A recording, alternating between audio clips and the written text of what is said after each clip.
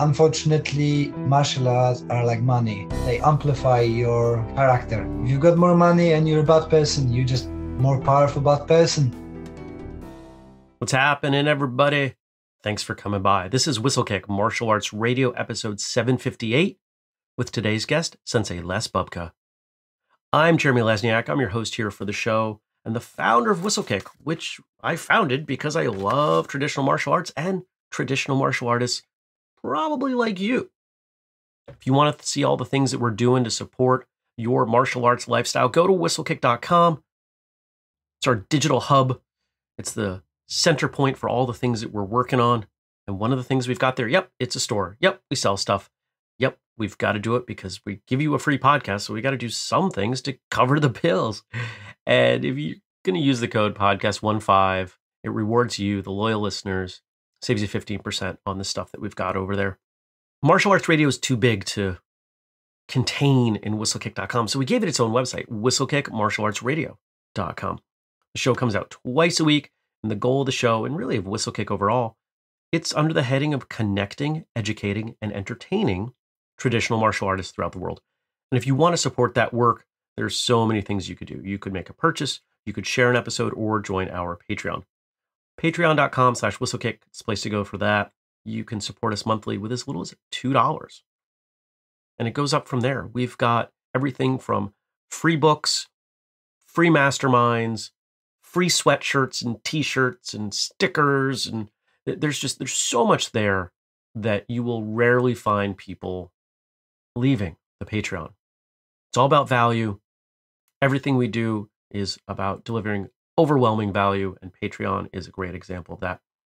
Now, if you want to go further, if you're already part of the Patreon, and by the way, thank you to all of you Patreon contributors, you can check out the family page, whistlekick.com/family. I update that weekly, and it's got just a bunch of interesting stuff. It's all the things you can do to help, but it's also other stuff to, again, deliver value. My conversation with Les today is about martial arts, but it's also about life. It's about health. And it's about a personal journey of his that I relate to, and I suspect many of you also will relate. Instead of me telling you what you're about to hear, I'd rather just let you listen. Here we go. Les, welcome to Whistlekick Martial Arts Radio. Welcome, Jeremy. Thank you for having me. Absolutely. Thanks for coming on, for your willingness to do this. Been looking forward to talking to you. The audience, a lot of you know that, we ask the guests to fill out a form, which helps guide, just kind of my pre-show thoughts.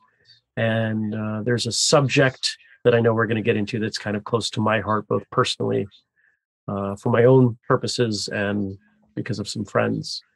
So I'm looking forward to getting there. And if you think that I'm going to leave the foreshadowing there and not tell you what we're going to talk about, you're absolutely right, because that's what I do. And it drives some people nuts, and I find it enjoyable. So, Awesome. Yeah, thanks. We tend to start in a pretty predictable way. And I think that's okay. And that way is your beginning. So if we were to imagine the beginning of a TV show or a movie about your time as a martial artist, what would those opening scenes look like? Full of stress. Okay. Fear. And learning about myself and persevering, learning to overcome the problems and enjoying it. Wow. Why did you start training? There's a kind of, I started training twice. Okay. So when I was 14, no, much less, about 10 years old, we all joined in a karate club in our school, which was the Oyama Karate by Shigeru Oyama, but with the Polish instructors. I think I enjoyed it. I don't remember much of it. I don't remember that much from my childhood, which is going to be making more sense later, I think. And then I had a shoulder injury, stopped training, and then had a long break. And then when I was 17, my friend dragged me to another dojo, as well offshoot of Kyokushin, and I stayed. So it was kind of enforced on me because I didn't want to do it and I didn't want to go anywhere. You didn't want to do it at 17 or at 10? At 17, yeah. I suffered with a huge anxiety. So actually Okay. going out and interact with people, doing groceries, shopping and stuff like that was a huge Wow. struggle for me. And one of my friends said, "Why, you have to do something. Let's go and have a look." And I said, yes, okay, as kind of getting rid of him. Yeah. Yeah, we do it. Yeah. Someday. Someday in the future, right? But now Monday he came in, knocked on my door, said, yeah, you said you promised, and I always kept my promises. So okay, let's Oh, go, and we went there, and I never left. okay. So, um, you're opening the door to this part of the conversation. So you had some significant anxiety. Over the last couple of years, because of the openness of some guests on the show, have shared a bit that I also deal with some anxiety. We've had a number of guests who have talked about their anxiety. It sounds like what you're talking about, the way you're kind of describing how it was for you at 17, was rather extreme, severe. Uh, yeah, I learned about it later on when I started working with the mental health charity, because I thought it's quite normal that everybody is like that and stuff. But it was kind of building on from very early childhood. So I can't remember that stage of 10 years, 12 years Mm, earlier. So that's partly to the Polish culture at that time. So we've been under communism, so all the trade was done via alcohol. So mhm, my dad was drinking since he was 14, so he was an alcoholic, and he passed away because of mm, alcoholism. And then he maybe passed from his parents and stuff like that. He wasn't very a caring person. mhm, He was that kind of person that he says good things behind your back, but never in your face. So we never heard with my brother that you're good, you're doing great. It was always pointing out bad things, and I think that's when it started. Then we've been robbed, so I let the robber into the house because he convinced me that he's a friend of my dad. mm, So that's kind of deteriorated my relation with my dad, and it kind of sparked out that I didn't want to be in school. I was avoiding school as much as I can. I was forging my parents' signatures that I was off sick and stuff like that, and kind of didn't want to be with friends. Plus, at 16 years old, they don't really know why I lost half of my teeth, and they couldn't fit the dentures in because I was still growing. My jaw was growing. mm. So imagine by 16 years old, you try to chat up girls and stuff like that, but you're missing front Sure. teeth. So it was, I think, it was just difficult for my brain to process, and I always been kind of very low on self-esteem. So that's the reasons why I didn't want to go. It's a lot. New people, girls and stuff, Yeah. and but I'm glad that my friend convinced me, and then doing karate it changed my view, and I learned that people really don't care. Right. Everybody is a star in their own movie, and everybody else is the background, second category actors, and the people Right. don't care. Let's talk about those early days for you in that second step into martial arts for a couple reasons. One, I want to hear more of your story, but also there are plenty of people listening to this episode who have not experienced anxiety, but maybe they teach. And for them to have a better understanding of what it's like for someone on their first day, I say this all the time. Go whatever your personal story is, the first day of martial arts training, stepping into a new school, even if you've been training 30 years, is Mm. scary. You don't know what you've got. You don't know who you're going to train with. You don't fully understand what's happening here. And the more compassionate the instructor can be in welcoming you, the easier time it is for everyone. So you talked about your friend, you know, doing all but twisting your arm, it sounds like, to get you to Yeah. go, shows up on Monday, says, get in the car or however you're getting there, get on the bus, and you're going. Do you remember what it felt like as you traveled from your home to this dojo?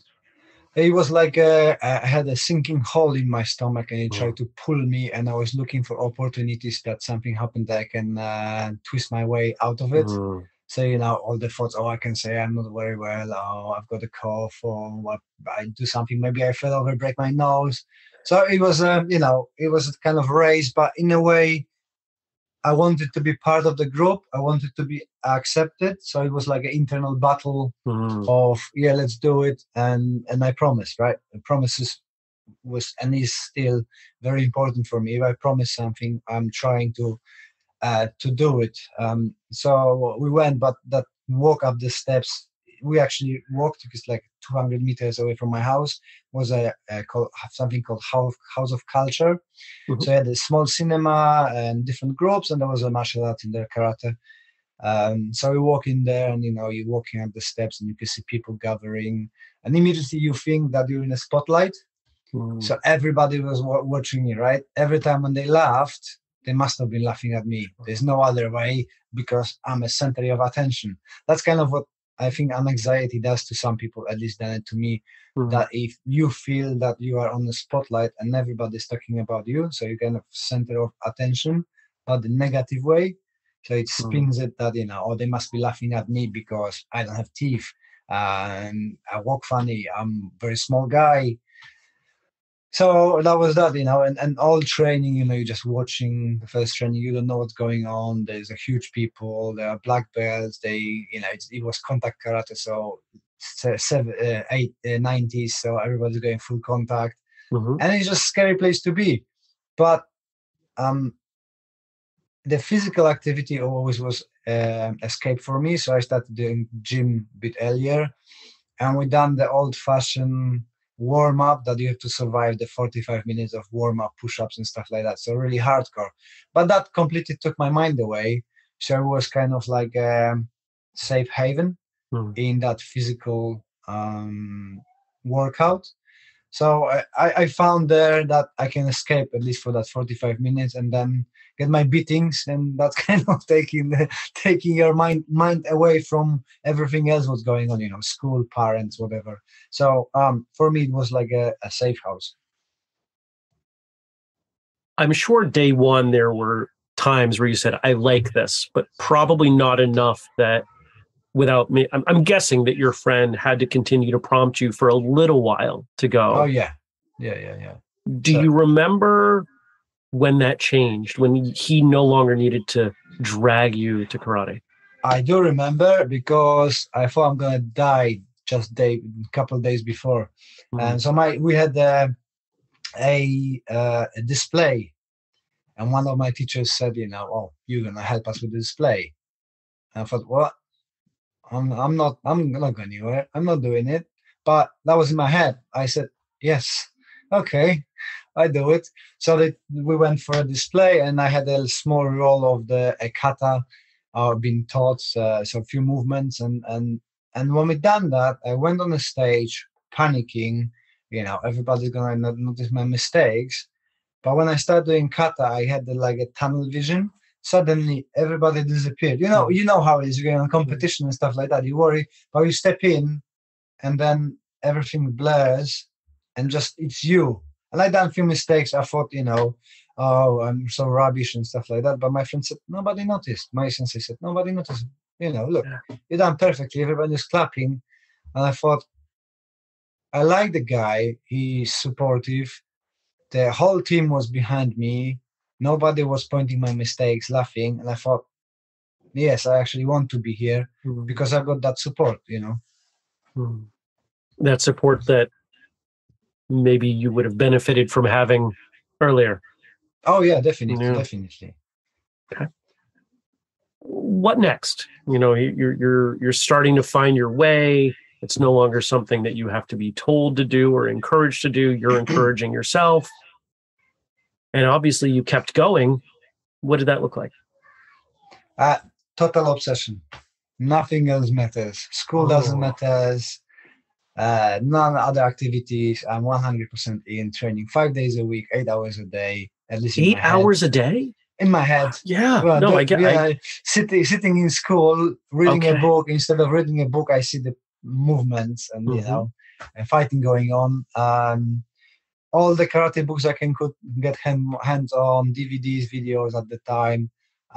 Totally submerged, becoming a uchideshi for my teacher. I don't think so he wanted, but I was pastoring him because he was living not far from me. So constantly calling him with questions and stuff like that. It was a total obsession with karate, which I'm not sure if it was that beneficial. Probably I could do better in life if I pay attention in school and don't fail everything. But that was my escape, and that's what made me happy. So in a way, I don't regret it, because I think I'm good in karate, and now I am doing I'm doing. Okay, you've been eating good in dinner. That's great. Sorry, my son just came. It's okay. Go on. That's great. Can I get police car? Yes, go on. Go away. Thank you. So where was? So Which I could do better. Yeah. I could do better if I focus on education instead of doing martial arts. But then probably I wouldn't write the book about my story, because I would be doing something else completely, and probably I wouldn't been in UK. I'll be still in Poland, because of lack of options in Poland.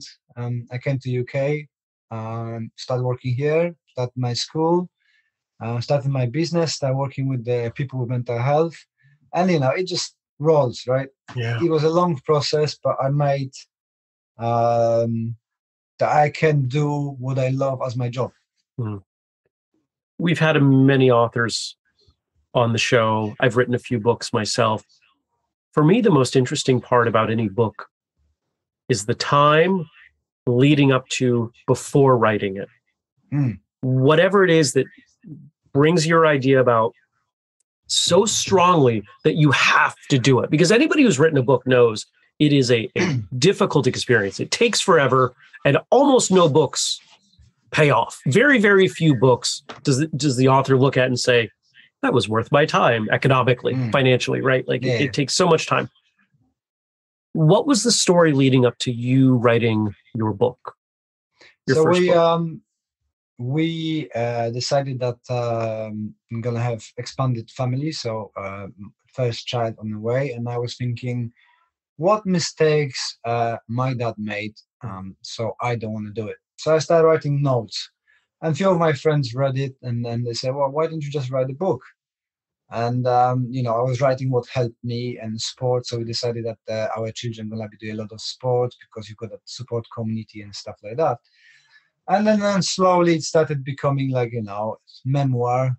And then people said, oh, it's really good, we're gonna help you edit it, because my English isn't, especially written English, is not the best. But my wife is English, and she can correct stuff. But a few people helped, and it was mainly for me to see what was wrong with my life, so I don't make the same mistakes for my son. And from that went in, and I'm really surprised how many people have a similar experiences, and how many people found it helpful and contacted me after that saying, thank you for writing this.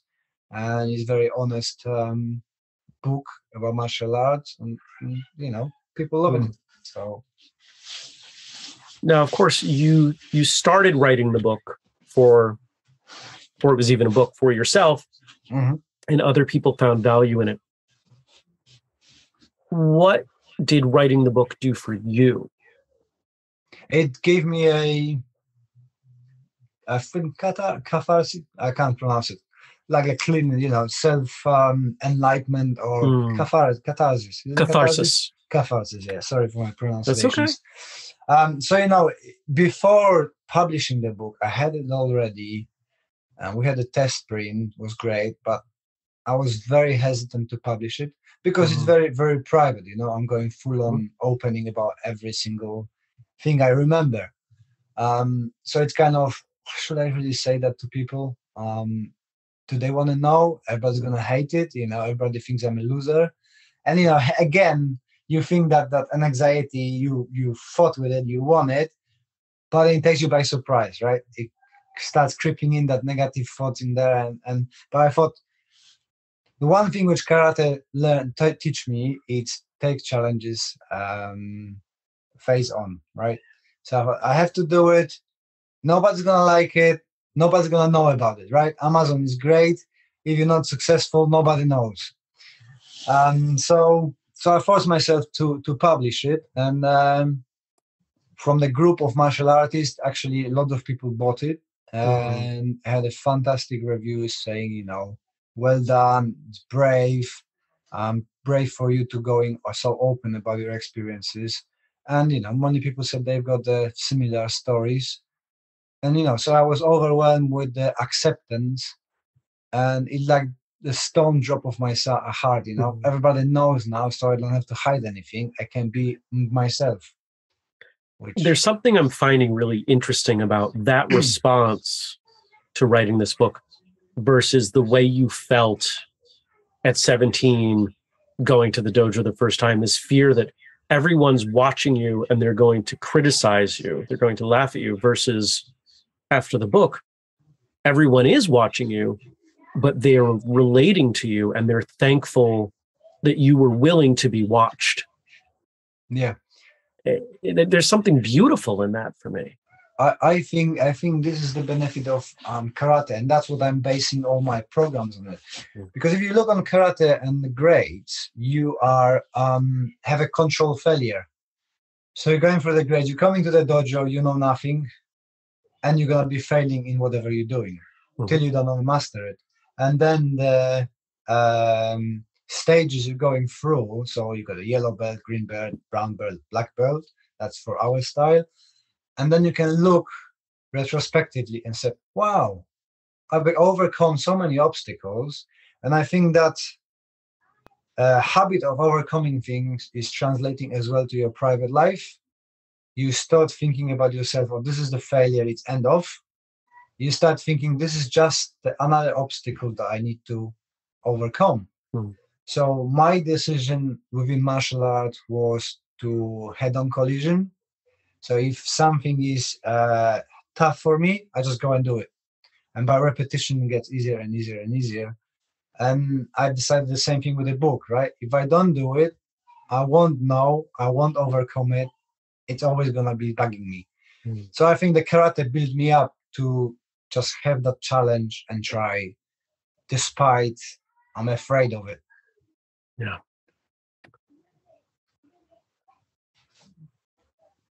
When you think about your relationship to martial arts now, it's a little bit different, isn't it? It started, it was something that you wanted distance from, then you wanted as little distance as possible. But it sounds now like it is I'm going to use the word healthy, but I don't think it's the best word. What I'm hearing is early on, martial arts was something you looked up to, you aspired to, and now it's something that is in partnership with you. Yeah, just the way you're talking about some of these things that you're doing, it is your support structure. Yeah, I think the balance would be the best thing. Balance, sure. So as I was obsessed with martial arts, I learned that, you know, there are other things in life, and you cannot. We all have a burnout, right? If I put 100% into which I used to do, you know, everything was under control of karate. It's getting a bit unhealthy because you're losing other things in life that are, you know, important, like family and friends and stuff like that. You know, and you need that. You need that variety. You need to have a break from even the things you love, right? If you're constantly doing karate, your progression is not constant. We all know that we're going ups and downs, so it's like sinusoidal. So I make sure that I fit breaks from karate, and I do other stuff. So recently, I started doing banzais, but you know, having 2 kids, there's not so much time on martial arts, so I have to find the less but more quality, I would say. So yeah, I think you're right. I bounced off a bit, you know, and found the balance of having happy family life and a happy training time. Right. Now you mentioned, and I know from your notes that this exploration of martial arts and anxiety, mental health is something you're very passionate about and something you are working on. Could you talk about that? So I work with few organizations plus our council, local council, providing sessions for people with severe mental health, disability, and elderly. So we've got three programs running. And it funny started all by I didn't meant to work with people with mental health. I went to work with people with alcoholism. I thought, my dad was suffering with that. I don't drink, so maybe I can help some kids getting their dads, moms off the alcohol and being addicted to martial arts, let's say. But I went to the charity and they said, sorry, we don't have anything like that. But there is a mental health charity. Maybe they want it. So I went there. They really wanted it. The guys tried it. That was 8 years ago. And we've got a running group from there. Started with 3 people. Now it's 14 people. That's great. But it's kind of a closed group. So it's only for the clients. So you have to be referred to the organization and they refer you to our class. But people loving it. Last they say, there's nothing more stress releasing than smashing the pads. It's true. So there's something magical in it when you can actually hit something really hard and let that stress out. Plus, we've got people with different range of disabilities, from deafness to MS, anger issues, menopausal, and stuff like that. So we have full inclusive club, so everybody's welcome. Plus, we're doing our not so young club where we use karate as a meditation vehicle and relaxation. So something like Tai Chi, but we're using the karate katas. That's great. When you're teaching folks from a mental health perspective, folks who have been referred in for some mental health challenge, what do you do differently versus, say, let's call it a standard class that someone might be used to? So it is very personal in a way, because not everybody's got the same issues, right? So you have to all the time checking what we can do.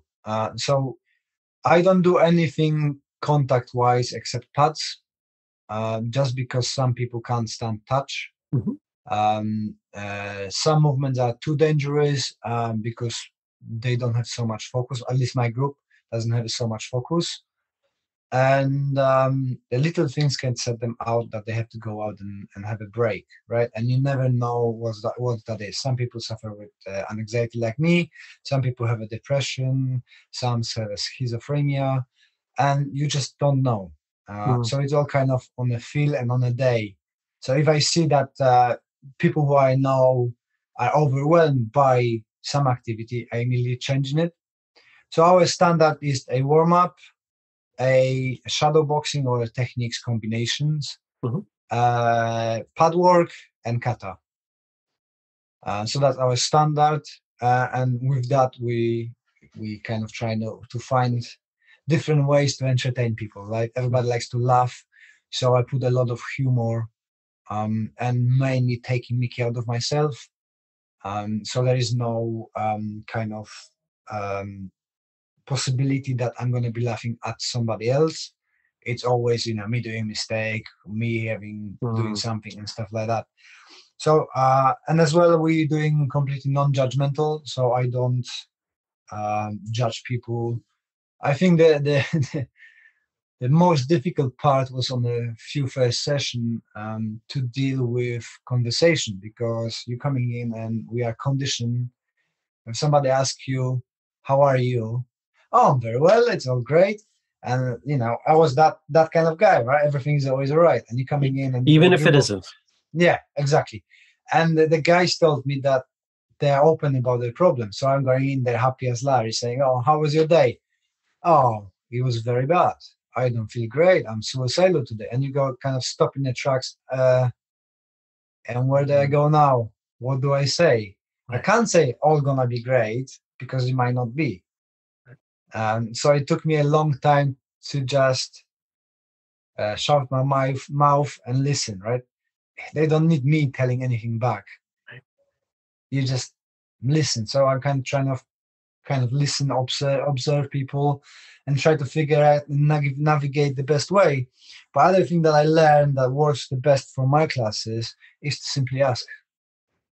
They don't have a problem with telling you what's the problem. And so I was asking, okay, what we can do today is 15 minutes on the pads okay with everybody? And some people say yes, other people say no, that's too much. So we organize, this one gonna be doing pad work, let's do the kata here. So I pay your attention how you're doing katas or something else. Or just some people come sit down and just watch, right? So it's very, very individual, and every session is kind of different needs. So it takes quite a bit of brain power to figure out what we're gonna do today. It sounds it, but I can see there's a smile as you're talking about it in a way that you haven't been smiling the rest of our conversation. So, am I correct that this is one of your favorite parts of your day? Yeah, it is, and it's super rewarding. As I say, I'm working with people for 7 years, some of them. And seeing that progression from a 0 to a green belt now. Oh, you do rank. You offer rank. I do. Some do, because some of people from there decided to join my regular club. So on the mental health project, I don't do ranks. Okay. As such.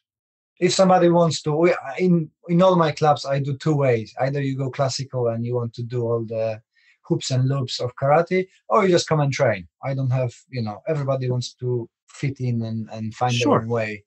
But with mental health, because I never know when they're going to cancel it. The strange thing is that, for example, a big disappointment for me was during the lockdown, that they just simply pulled the plug out. And from day 1 to day 2, sorry, you don't have classes. They come back to me after, but it is, it's unpredictable. And actually people never expressed they want a grade. So we don't have geese and stuff like that. We just train and playing clothing just for enjoyment. For all my classes, we really don't focus. The grade is the side outcome of training, if that makes sense. It does. But yeah, it is my favorite part of the day, and I like challenges, and seeing those guys growing, and some people coming back. I cannot take the credit for it, but I hope it helps. Coming back and saying, "Wow, I've got a job. I was confident," and stuff like that after 5 years of training, and they all saying that it is helping them. So there must be something in it. I wish that I'm just hoping to have a connection with the university, which we're gonna do a proper study on it. So actually have some evidence that it's helped, because at the moment it's all anecdotal.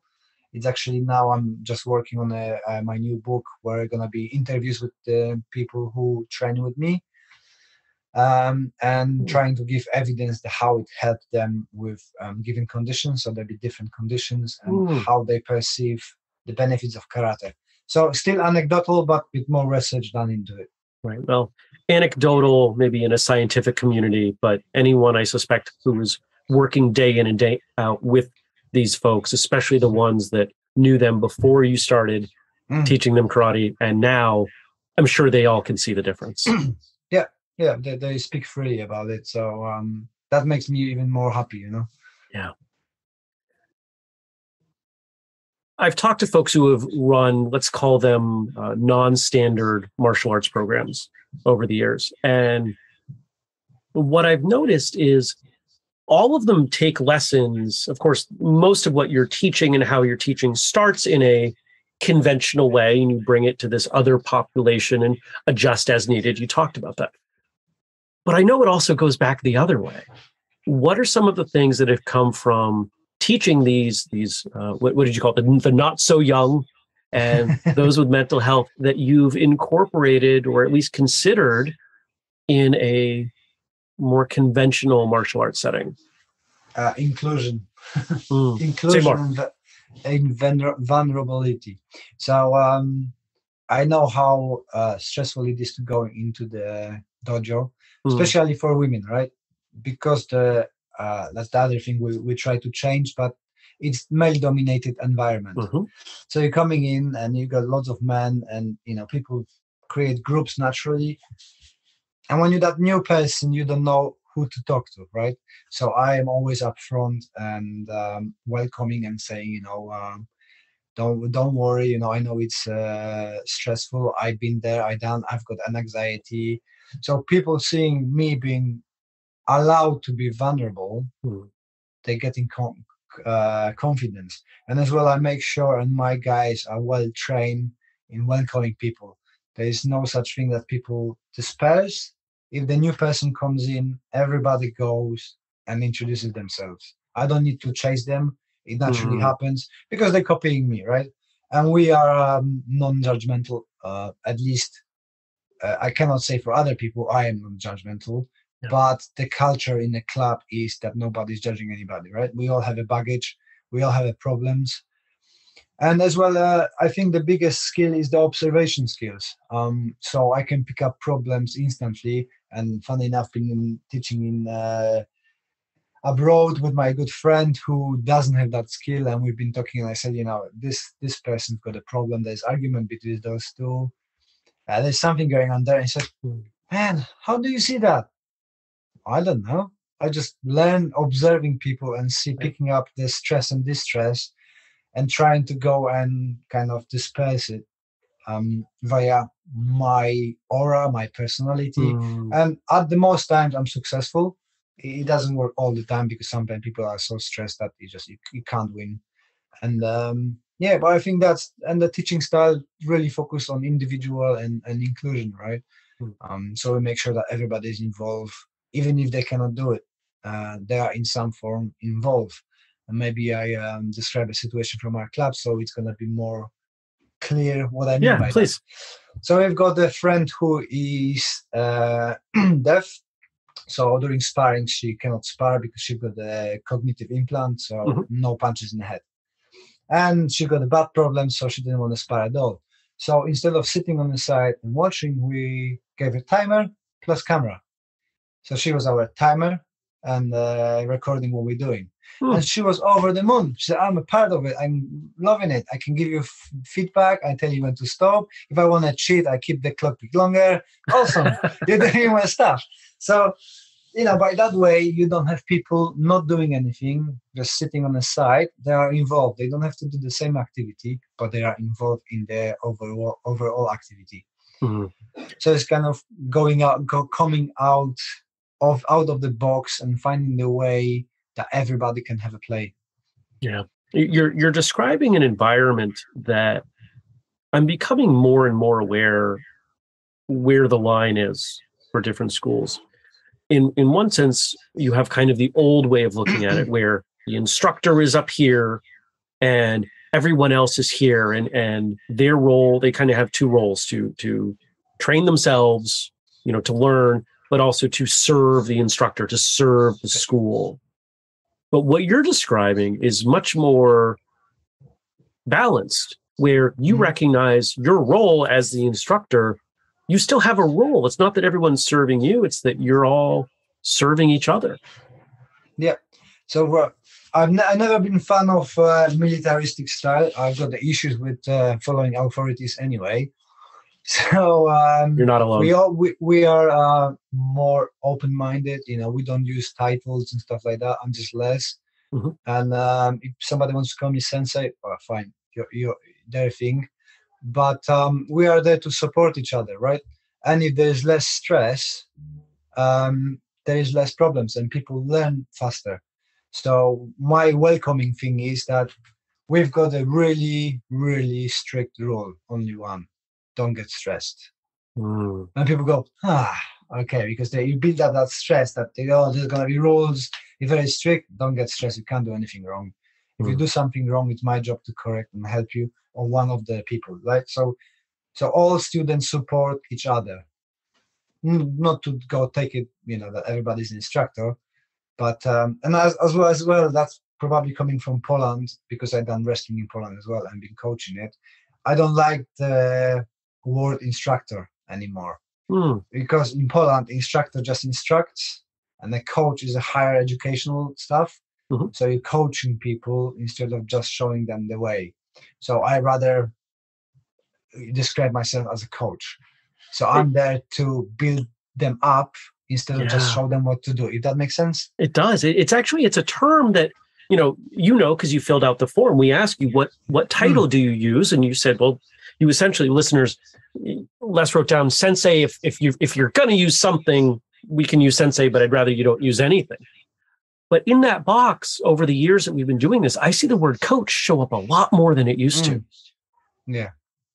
In UK, it's strange because they are equal, and generally for karate, it's used instructor. So when I say I'm a coach, people are like, but what does it mean?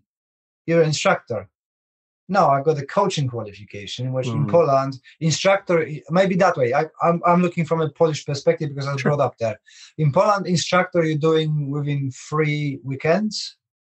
To be a coach, it is 5 years to be a third-class coach, then another 2 years to be second, and then a first, and then 1 more year to be a first-class coach. So it's about 5 years to be a coach in university. I don't have that, but I have other coaching qualifications. So I rather might teach myself, use the name coach for myself, which kind of seems to be rubbing people the wrong way in UK. Oh, interesting. See, now here, I don't think we have quite as much baggage with the word instructor, but I also don't think the word coach is going to be met as with as much difficulty, unless you're in a very traditional martial arts circle, you know, and then you also, I'm sure you're aware, there are plenty of people who get really committed to certain titles for certain people, certain rank, right? But I do like the word coach for exactly the reason you're using it, that it is more than showing people how to do things. An instructor is more or less a one-way relationship. I'm going to instruct you. If you don't get it, that's not part of my job. But if I'm your coach, if you're my coach, if we're not getting it, it is our job. It is part of our responsibility. And I suspect when we talk about it that way, most of the folks listening who run martial arts schools will think, well, yeah, it absolutely is my job to make sure what I do lands and is understood, and for me to help them get their best experience possible. Exactly. We try to get them better than us. If I just instruct, I'm just passing what I know and I keep them under the bar.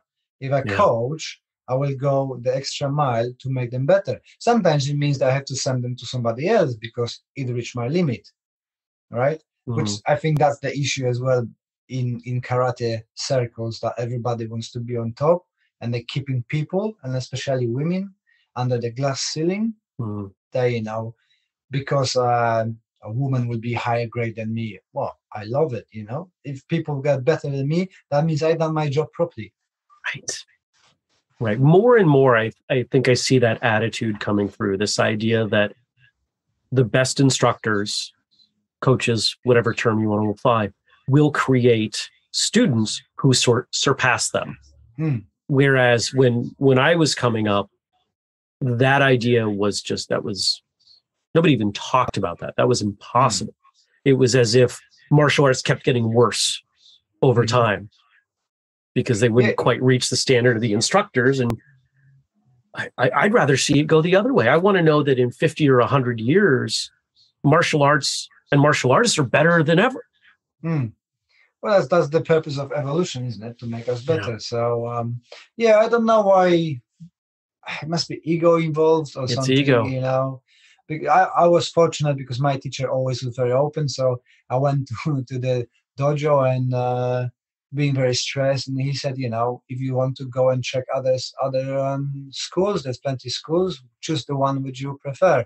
Because I was with my friend, I stayed in that one. But ever since then, we had always open seminars with different teachers. Go try this. That's why I end up in a wrestling club and become coaching in there. You know, learn with them and change my karate in a big way because of wrestling coach. And that's where I kind of learned the difference between instructor and a coach.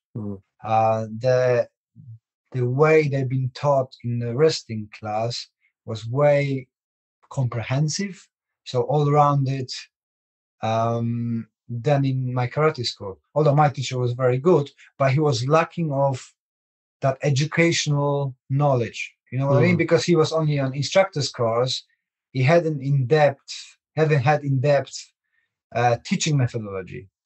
And that's what I see in karate, that the methodology of teaching is a bit way behind to modern combat sports, if that makes sense. Mm, Well, I just want to put the light on because I think I'm disappearing from the from the screen. Oh, that should be better. Well, I want to ask about something because I think I know something that some of the listeners may not know, and if they don't know, this might hearing about this might clarify some things for them. I know in some countries, and I'm guessing Poland is one of them, in order to instruct or to coach certain things, you have to have some kind of certification that the government signs off on. That's what you're talking about with that instructor course, that 3 weeks. Yeah. That doesn't mean that your instructor had 3 weeks of martial arts experience. No. He's got about 50 years. Right. But then in Poland, if you want to open your own class, you used to need to be minimum 5th Q and do the national course recognized by the governing body, which is one per system. So it was karate, and it was a Shotokan branch and Kyokushin branch, but you had the karate instructor. So that was about 3 weekends, and that gives you the basic. So it was two parts. So the basic instructor and then specialized instructor for karate. Okay. So, but to be coach, you need to have 5 years of university. Wow. So where you learn how to teach. So you're basically becoming a wrestling teacher or karate teacher. So you got that full education, right? Now it's changed. It took the UK style where you just put the black belt and off you go. And if you can grab insurance, you're okay to teach. Okay. Now, you hinted at some of the things you'd learned as a wrestling coach that changed the way you looked at a karate class. You talked about it being more well-rounded, that your instructor was a good instructor, but he lacked some things. Can you talk more about that? So for me, the big change was that everything what we learned, it was put in a practice on the end of the class. So, although we had the sparrings and stuff like that in karate, it was kind of Kyokushin style, so knockdown, so no grappling, just kicks and stuff. In wrestling, whatever subject was there was always a play fight plus sparring. So you didn't try to take your partner's head off without practice stuff. You're going through that stage of play. And that's what I incorporate in my karate style. So we do applications for kata, whatever, and then we've got the play side, where there's no ego involved. You don't try to win. You just go through the motion with the working with your opponent, but not fully compliant, if that makes sense. So it's trying to understand that concept or that technique, that drill. Yeah. So we took that on every session. We do some form of sparring, and it brings results, right? Sure. The guys are getting better. It's like in the BJJ and stuff like that. The other thing was that, you had a mental coaching as well. So we introduced that later in our karate class, like visualization, dealing with injuries and overcoming the injuries, how your brain is involved in making your joints work better after injury and stuff like that. So there's a lot of more mental work involved in it. Building up the students to be a confident individual instead of just saying, kick like that, do 10,000 kicks, and it's going to work for you, right? So that kind of this differences, and as well, for me, I recently we reversed the syllabus. So when I started, it was like a pyramid. So you got tons of techniques for a white belt, and then you're specializing. So for us now, it's a diamond. So you're starting with a very small amount of techniques and easy ones, then build up to the more complicated and more. And then after black belt, you're narrowing a specialization, right? So we've got 10 katas, but from second dan, so second black belt, you're choosing only 3 that you focus and specialize in it. And then I like that. People working, I will tell you if it works in about 10 years because it's at the moment 3 years. So well, I bet you know that it's working for the white belts. Yeah, I'm sure that the difference between do you go white yellow? or white green? We go white, yellow, Okay. then green. I'm sure you can see a difference at a yellow belt test with less material for them to have to worry about. Oh yeah. And this is something I have long thought this, and I'm starting to see more and more schools that are attacking this problem in different ways. But the idea that a white belt needs to know, several forms and 30 different techniques before yellow belt, I don't think it's coincidence that most people drop out before yellow belt. Yeah. We're overwhelming them. It's too much stuff. It doesn't happen in any other hobby or sport. Exactly. We give them a little bit so they can work on it and feel good, like they actually know something. Yeah. So we change as well. So I call it a kata-based syllabus. Mm-hmm. So we don't do all our kihon is takes straight from kata. So on each grading, you've got the technique straight from kata. And we don't waste time on standing in kihon. When you do kata, you do your kihon. Rest is all with the partner. And I kind of teach the kata opposite way. So we do first applications and then go to kata. So, which some people say that my students' kata or my kata is not very pretty because we don't care about aesthetics. We work about the movement. So, different ways, different flavors. And that's the other beauty of karate. You can make it whatever you want, isn't it? Right. Well, if you made it really pretty, there'd be just as many people saying, well, it doesn't look like that's very effective. Exactly. You can't make everyone happy. Nah. And nor should you. Nor should you try. Exactly. Okay. You talked about looking for this university, this second book and everything, but it sounds like you've got some of that down. Is that second book released or not yet?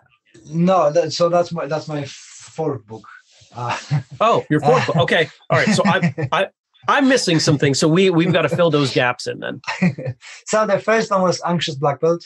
Then the second one was a thoughts on karate. So I used to run a blog, but friends of mine said it's really complicated to find your articles, making a book.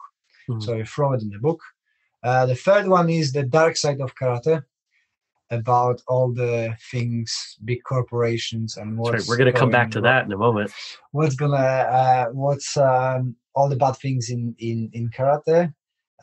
We've got the mental health journal where you fill up your classes and you mark your mood before and after. And this is very popular in UK. Yeah. And now it's gonna be karate for mental health. I'm waiting for 2 more interviews, and that should be done. It's gonna be unusual because either it's gonna catch on or people are gonna hate it. Because could be both. Could be both, yeah. Hopefully. What I done is, because working with people with mental health is a specific thing, the way some of them talk is very specific and sometimes very difficult to follow. So I decided to not correct any grammar in conversation, to give a reader a feel how it is to talk with people with disability or learning difficulty or mental health, because it's not so straightforward. So either people are going to hate it because sometimes it's kind of, you have to go, what? Come back and trace it. Or people are going to love it because it's the real thing, right? It's not watered down and make it pretty. It is as it is. So it's literally our conversation put on the paper as it was, with all the grammar mistakes, mine and the other people too. Oh, I love it. I look forward to that. Let's go back to, I think it was the third book you mentioned, Dark Side of Karate. Yeah. That's a bold title. Tell us about that one. Because I went, sorry, something popped out. It's okay. So I went through different organizations. We had some disturbance in our club, and my teacher stopped teaching, put us in the different schools. I'm not gonna say names. I didn't use names in book either. So I described the process of what happens and the opening. If I remember properly, I'm gonna try to quote some opening. So the book starts with the master dying on the bed.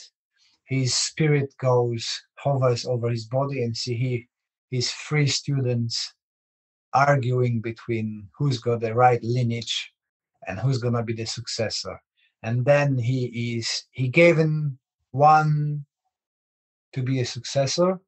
He thought he was the best one, but hovering, he see how the guy was corrupt and managed to manipulate him to get, and how the honest student being taken advantage of. And from that, it's branching out to different styles of different anti-hero, using different tactics to become a powerful dojo owner or instructor or coach or whatever you want. So there's different threads. Most is based on my experience within corporations, and buying grades, selling grades, ganging up on people to take them out from the equation and stuff like that. There is so much more of this. I mean, it's obvious when it happens and it's loud, it's at a big level, right? That's easy to spot. But there is so much of this that happens subtly. There's so much of this going on. And I'll be honest, I knew it happened. I knew it was common. I did not know how common it was until the last few years. As I've done more episodes of this show, as I get to meet more and more people, and I hear stories from people, they don't even realize that this is what's going on. They're involved in it and they don't see it. And it blows my mind. But I think it's a human nature, because being involved in Olympic wrestling and stuff like that, same poo everywhere, to use the nice language. And it's more money is involved, it is multiplied. I would love to believe that we're all promoting the martial arts make better people, but the truth is that the good instructors make good people, and I don't mean technically good, I mean the good people. And unfortunately, martial arts are like money. They amplify your character. If you've got more money and you're a bad person, you're just more powerful bad person. Same on the dojo floor. If you've got somebody who like to abuse the power, that's what happens. The grades give them that more power to abuse, unfortunately. But more people is aware of it. That's the purpose of the book. I give some tips to spot things out, and more people get aware about it. The more we can eradicate it. I don't think so we're gonna be super successful with it, because, like I said, if there's money to be made, there always gonna be people abusing that power. Well, there's one thing that gives me hope, and that is I work with a lot of martial artists and I consult with some martial arts schools, and one of the things I see is that the schools that are not focused on money but are instead focused on building a quality culture, like you talked about being there, supporting their students, providing the best balance they can, and investing themselves with their students in an outcome that makes everyone better, they actually make more money. Yep. And so if people realize, okay, if I can forget about money to some degree, if I can focus on quality, and that ironically makes me more money, it hopefully over time, as people start to realize that, will help people make better decisions. There will always be some, I'm sure we're in agreement on that. It's human nature, as you said. I think that the other problem is that, at least for me, it was a huge problem, is that we've been taught that mentality of poor sensei, right? You're only a good instructor if you give everything for free and you not make money on it. So there is kind of a stigma for people who are decent to make money on martial arts, right? It took me a long, long time to convince myself and make a peace with myself that I can make a decent living, do what I do the best, instead of having second, third job just to train in the evening 2 hours. Can you speak to that more? Because I'm sure we have people listening, some of them will say, no, a great martial arts instructor does it all for free. Forget about them. I don't care about those people right now. But for the people who hear you and they say, you know what? I agree, but I'm also struggling with that decision. What would you tell them? What did you tell yourself? I'm gonna tell you what my friends told me. Ian Abernathy, you know Ian. I do. I think. And he said to me that, think, if you've been working 8-10 hours a day, then you go to teach. Can you put 100% of your effort to teaching?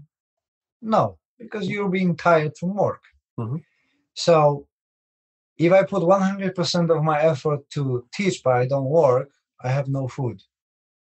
I cannot teach because I'd be starving, right? I've got bills to pay, everything. So the best way to give a quality martial art is to focus on doing this as your work. I'm not saying stealing money, giving the belts away. You provide a service. There's no problem with personal trainers. There's no problem with cooks. There's no problem with